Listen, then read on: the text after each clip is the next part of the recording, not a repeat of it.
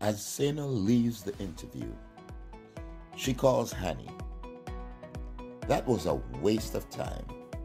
I'll never get the job.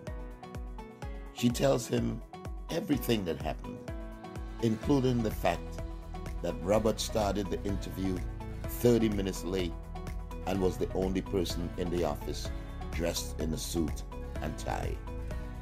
As she replays it to Hanny, she is convinced Robert was making a power play right from the start.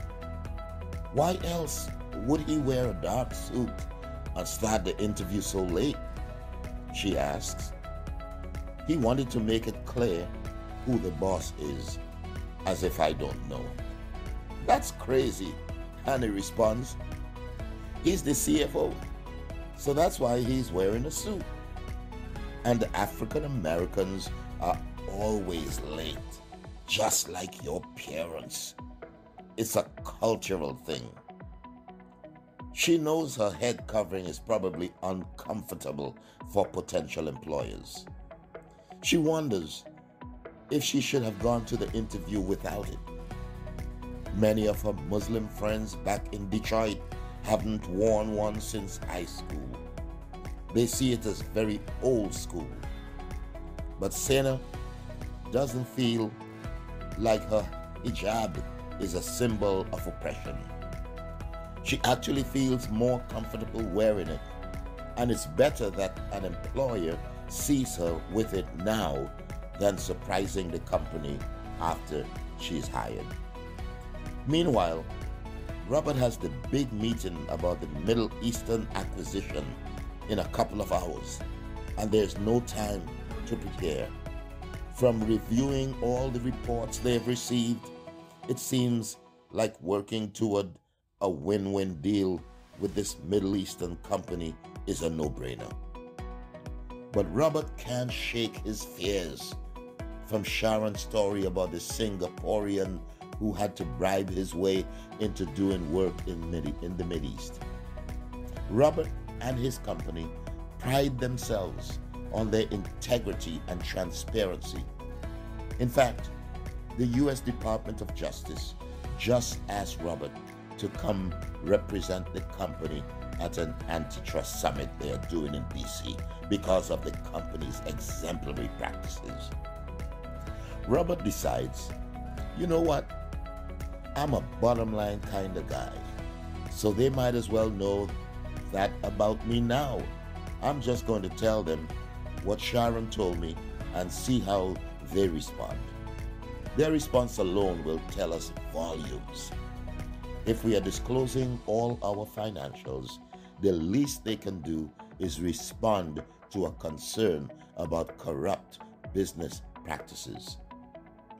A week later, Robert has interviewed all the job candidates, and it's clear Sena is the most qualified person for the job. Her references gave her rave reviews. She scored well on the assessments administered by the Human Resources Office, and she demonstrates the needed balance between administrative capabilities and people skills.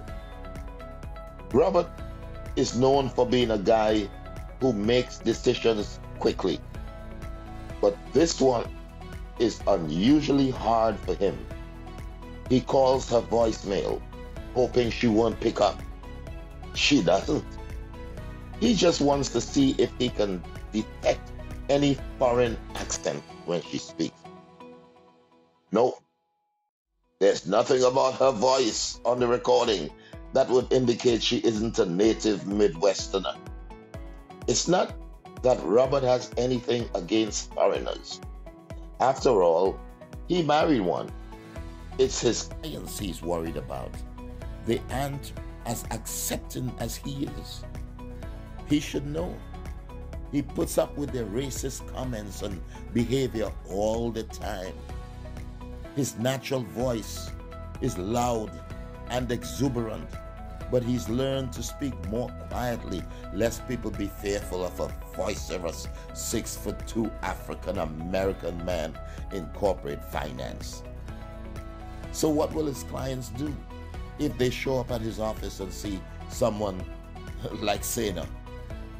Most of the people he deals with aren't going to know how to respond to someone who looks like her. Robert catches himself. What am I thinking? It seems like every week someone talks about how articulate and eloquent I am. He doesn't speak any differently than Joe, the CIO in the office next door. But Joe's white, so no one thinks to point out that he is articulate.